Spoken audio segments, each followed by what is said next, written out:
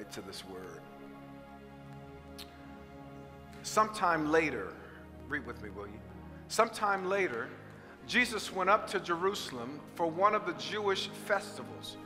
Now there is in Jerusalem, near the sheep gate, a pool, which in Aramaic is called Bethesda, and which is surrounded by 5 covered colonnades.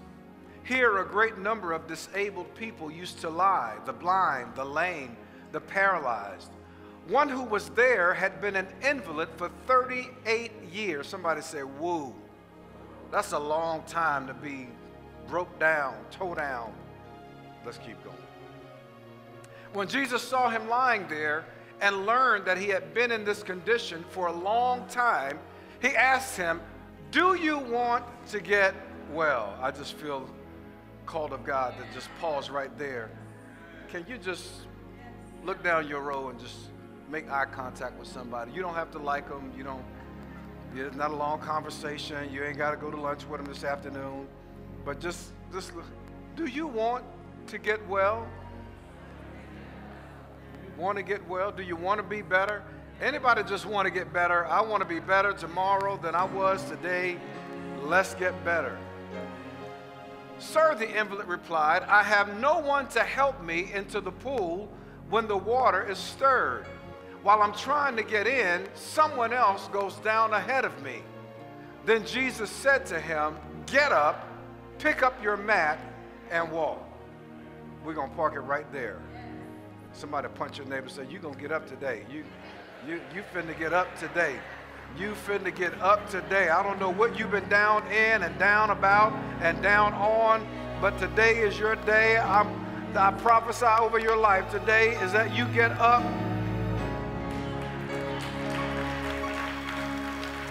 Go ahead and give the Lord a praise in advance. Give him a praise in advance. Come on and bless him for what's about to take place in your life. My God. Father, we thank you for the word of the Lord. It is eternal. It is powerful.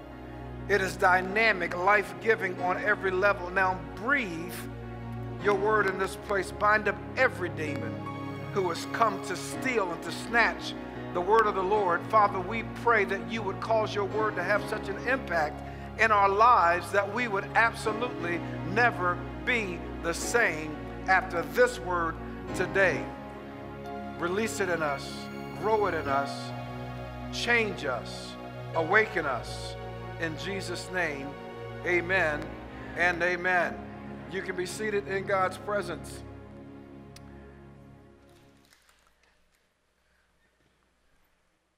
The author, Stephen Otterburn, wrote a great book a few years ago, and he entitled it, Healing is a Choice. Getting well, getting better, changing, growing, moving forward is a choice. Nobody can keep you from being healed but you. If you are the same person you were 5 years ago, 2 years ago, belly aching over the same things, wallowing in the same pain, you largely did that by choice. And I know that's not good news, but the good news is you can change. You can heal. You can get better. And I'm grateful that God gives us the opportunity to heal. I love that this church is a healing place. It is a healing pool. Amen. I didn't know why the Lord gave me the vision statement, healing, strengthening, and equipping. That's what our vision is at Messiah Community Church. And you got to know where you are, by the way, because every church is not for everybody. But if you're broken, jacked up, toe up, from the floor up, like my pastor says, this is a good spot for you. This is a place where you can heal, where you can get better. We say healing, strengthening, and equipping people to make an impact in the world through faith in Jesus Christ. Your impact is related to your healing. The healthier you are, the more effective you are. Oh, come on and help me, somebody. The healthier you are, the more positive your impact on other people. And I don't want to be the bearer of bad news, but some of us are not having a very positive impact on people. And it's not because you're a bad person, it's just that you're unhealthy. And some people don't know what to do with unhealthy. And so they avoid you like the plague because they keep getting from you. Is this too much for 10:30? I didn't give this to 8 o'clock, to 8:30. I'm going to give it to the 10 o'clock. But they keep avoiding you because you bring something into the situation every time you come, and they don't know what to call it, but it's unhealthy. The anger is not cute anymore. When it was a temper tantrum at 2, everybody, ooh, no, but at 42, it's not cute. When you keep popping off the chain and going bananas when things don't go your way, that's not cute. You, my friend, have an anger issue. And you need the healing of God. The codependency is not cute anymore. When you had separation anxiety at 2 years old because mama was going to a meeting and you wanted mama not to leave you, that was cool. But at 40, you can't stand to be alone by yourself. And you keep circulating around into relationships that don't help you, but they hurt you. You can't stand the thought of being by yourself. That's not good. You're going to be all right by yourself. Daddy's always there.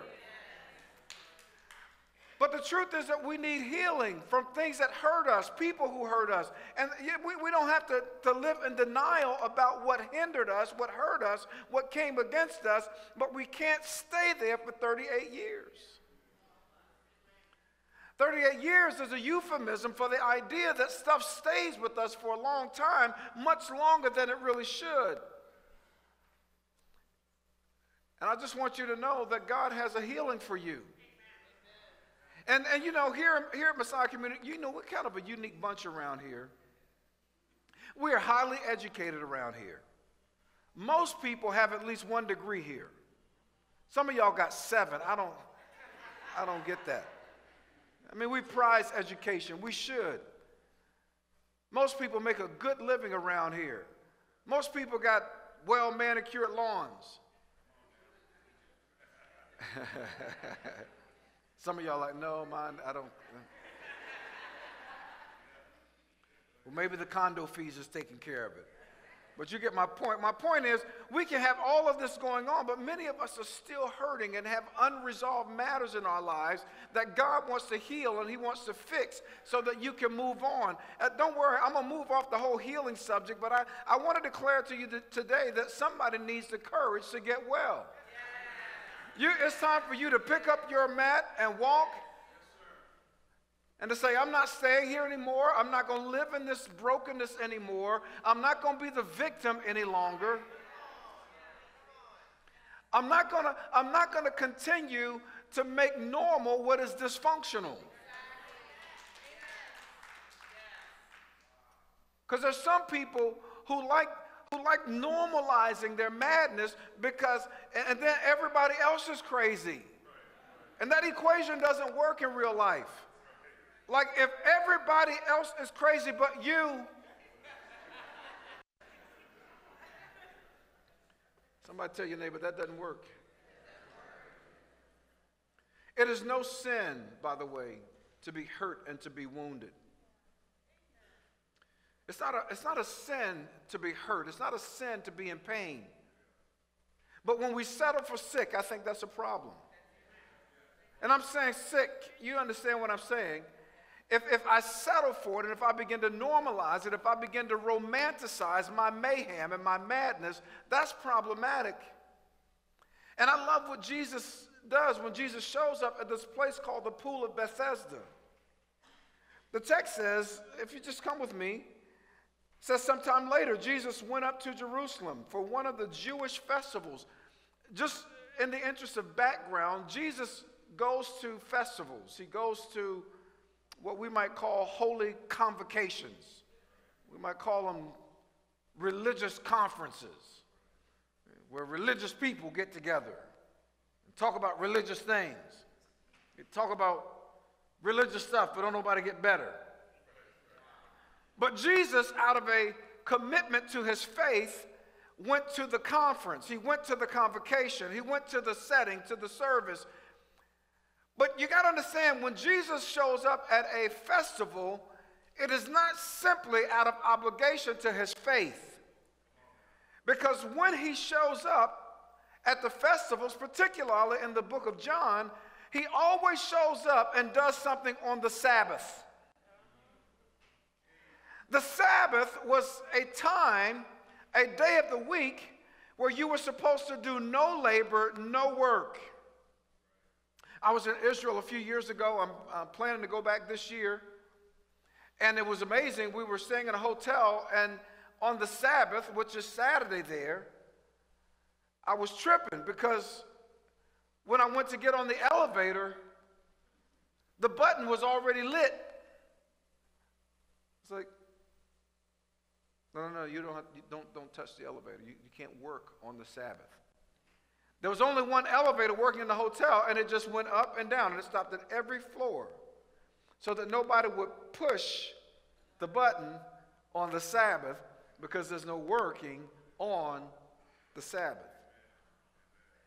So when Jesus shows up on the Sabbath, he shows up to remind people that he is the Sabbath, that he's the Lord of the Sabbath. And so he has a way of confusing people's paradigms about religion because he breaks the rules. My God, who am I preaching to in here? Somebody needs to shout, break the rules. You'll never get better if you don't break some rules. You've set up some rules in your life. You set up some patterns or some standards in your life, and they work for you up to a point, but you haven't gotten better. It's time for you to break some rules in your life. My God, who am I preaching to in here? Jesus shows up to the Sabbath to remind them that he is Lord of the Sabbath, and he's going to do exactly what concerns the will of God in your life. He's not concerned about rules.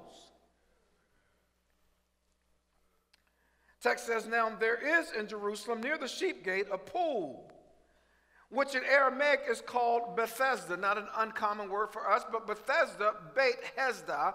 Beit means house, Hesda means mercy, house of mercy. Jesus shows up in Jerusalem at the house of mercy. The writer says, John says, that he's there at this pool called Bethesda, which is surrounded by 5 colonnades or porticos or porches. We have an image of it right here. Let me, this is a model. This is what it would have looked like. Notice that it is 4 sides, right, on either side, 2 long, 2 short, and 1 in the middle. There are 5 sides with 2 pools. Sometimes people call it the place of 2 pools. It's significant because water was a scarce, and still is, a scarce commodity in Jerusalem. It's not like like we have here, big wells, like you can dig a well and just get some water in your backyard. There, they depended on rainwater, and so the water would run through an aqueduct, and it would fill the pools. John says that at these 5 porches, there were people who were paralyzed and lame and blind. They congregated, they gathered under the 5 porches, waiting for an angel to come and stir the water so that somebody, perchance, could get their healing. And so Jesus shows up here, and I love the fact, first, let me just, I get about 2 hours extra when I preach the 10 o'clock service. I like it. Jesus shows up at places where religious folk don't show up. Come on and talk to me. I love it that Jesus shows up at the pool of Bethesda where all the lame and where all the paralyzed and all the blind are. There's a big religious feast going on, and the Pharisees don't show up. Can I just, for somebody who needs this word right here, stop being bigger than you are. You're not too good to be around broken people. You're not too good to be around broken people or broke people. You're not so good that you can't have some community with people who are going through hard times. Why don't you bring your Jesus self to somebody's brokenness, to their community? Stop being better than everybody else. You're not. If Jesus, the Lord of Lords and the King of Kings, the God of all glory, was secure enough to show up where all the pain and the paralysis were, who am I? And don't get so cute at church that Pookie can't come.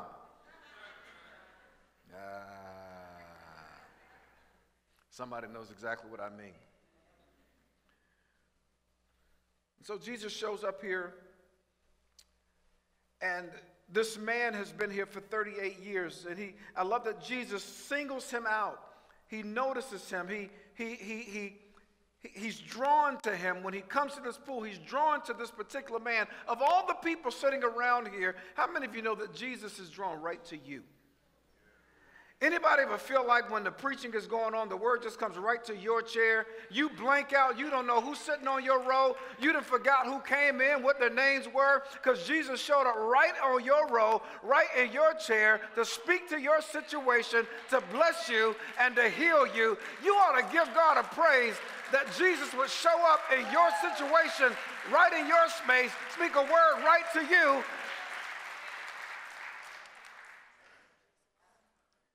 He says, however, that this man who's been there for 38 years is an invalid. He is incapacitated. And I want to talk about why this man is not getting better. Can we talk about why he's not getting better? As I share with you why he's not getting better, just take the principle and evaluate your own story. The first thing in the text that I noticed was that this pool is surrounded. It's surrounded by 5 colonnades, and 5 is the number of grace. It is the number of God's unmerited favor. The place is called the Pool of Bethesda, which is house of mercy. But have you noticed that the house of mercy has become a house of misery? Because the truth of the matter is, you can be in a place intended for your healing and actually get sicker. Oh, y'all not gonna help me preach it here. Some of you have been to churches where you did not get better. You went, you felt more religious,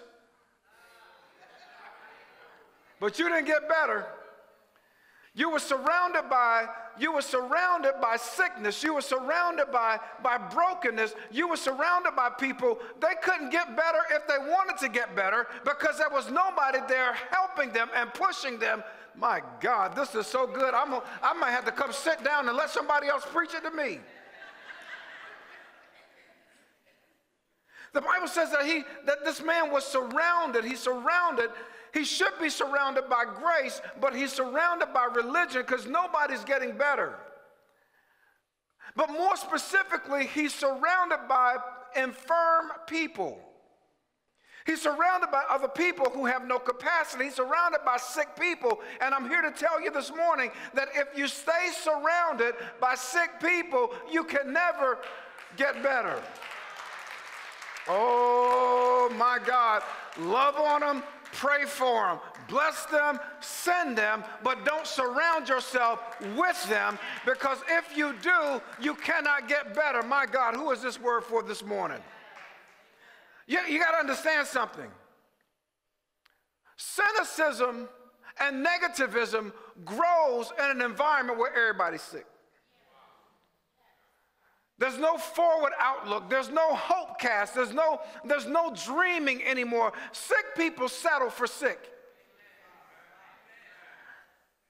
And this man is surrounded. Who are you surrounded with, by the way? Who's around you? What's the conversation in your life? Be careful. My God, if somebody needs to go to work and find yourself a corner where you can just go and talk to the Lord and get a word from God and plug in your headphones and get a word from your pastor for about 10 minutes on your break, because you're surrounded by sick people on your job. And if you don't break out, if you don't get out, you will never get better if you stay in conversation with sick people.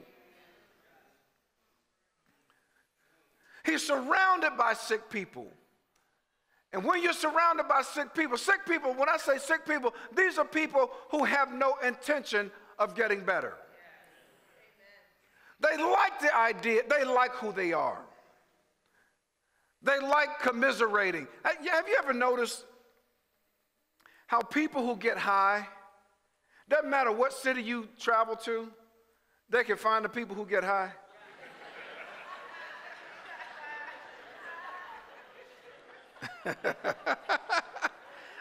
I was always amazed by that. Like if you a dopehead, if you like to, you like to gas up. You from Baltimore. How in the world can you go to Portland and find out where everybody else gasses up? Because misery loves company.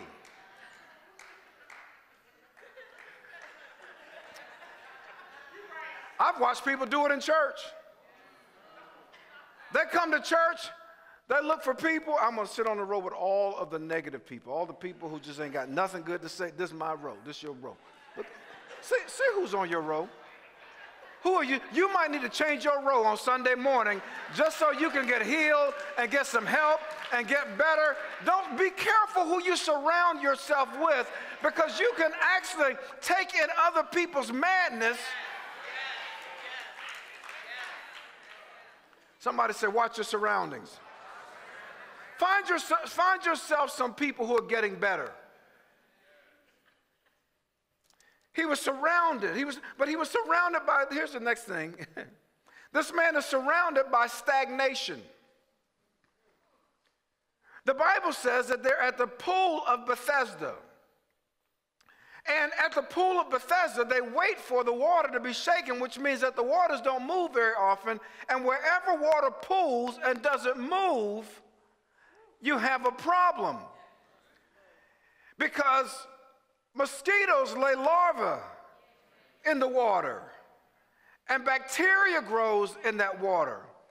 And after a while, that water stinketh.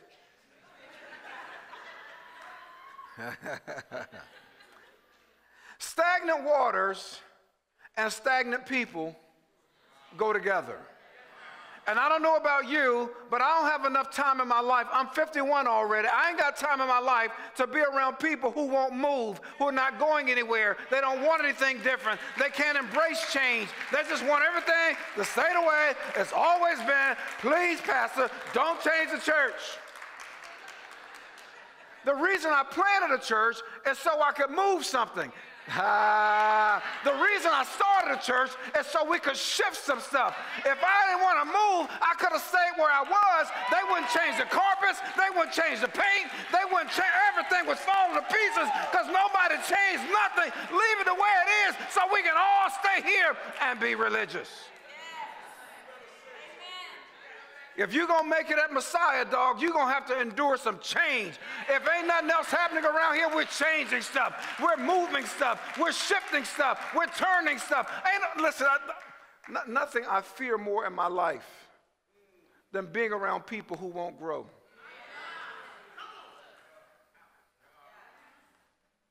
I'm trying to hear the Holy Ghost lest I say something wrong.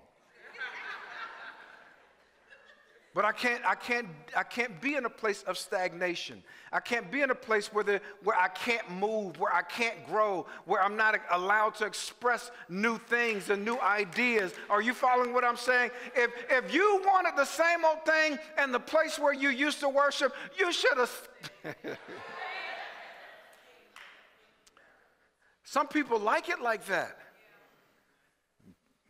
Let me keep going. Stagnant people. Stagnant water. You got to change your surrounding from stagnation. If you're going to get better, you need people who are moving forward, who are dynamic, people who are changing, who bring new ideas into your circle, who make you think differently and see differently. Even if they don't believe like you do, doesn't mean they don't have anything to offer you. The only people you're around are people who just say like the status quo. They bought the status quo. They want to keep. They invest status quo. That means they don't invest at all. They don't do anything. They just come, go back home, come, go. Want to go somewhere else? No, we're going to go back home. I'm so grateful for my mom. Let me just say this to the next point. My mother she'll be 68 this year. Sorry, Mom, I told your age. Get me later. But my mother had me at 16. I was baby number 2. And the only way for my mom to make it was to move into the projects, newly built projects in Norfolk, Virginia. But I love that my mother noticed the surroundings of the community and was committed to my growth, my ability to move forward in life. So she made it her aim, by the time I got to middle school, to buy her first home somewhere where I could get into a better school district. Oh, come on, help me preach up in here. Mama said, my baby's going somewhere. My sons are going somewhere. I got to change their surroundings because Lockjaw and them and Arnold.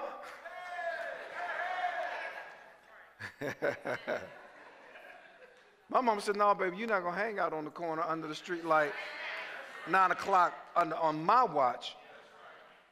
Mama, somebody said, change your surroundings. She got us away from stagnation. Here's the other thing that keeps people from getting better. Jesus asked this man what seems like an insensitive question. The Bible says, when Jesus in verse 6 saw him lying there, and learned that he had been in this condition for a long time, he asked him, do you want to get well?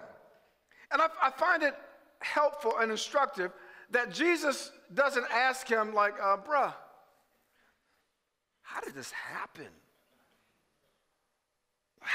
What happened, man? Man, what's it like being here? Jesus said, I'm not concerned about any of that. Jesus was aware of what happened to him.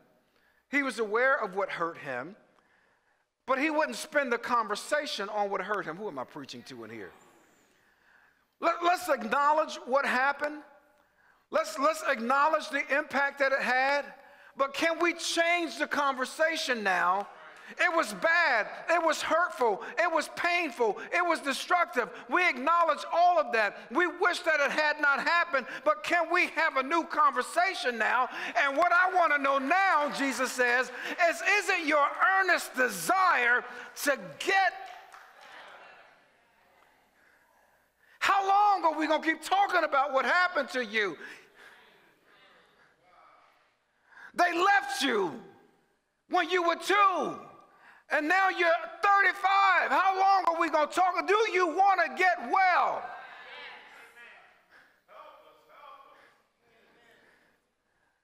It's such a piercing question that makes us have to examine, am I ready to step into this thing?